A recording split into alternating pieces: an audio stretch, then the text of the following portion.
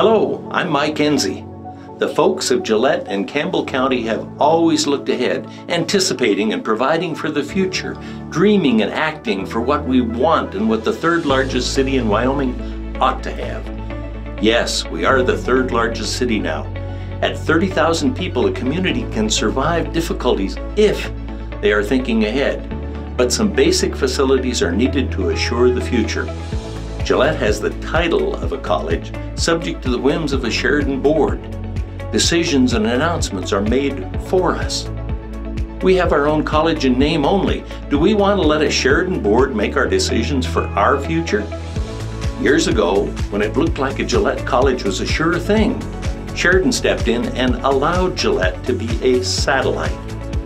But now the little town is the big city and has different needs and expectations for us, for our kids, and our community. We need the right to dream dreams and make them reality. A reality with our own college. It's time to be considered a grown-up. You can make it happen. Vote yes.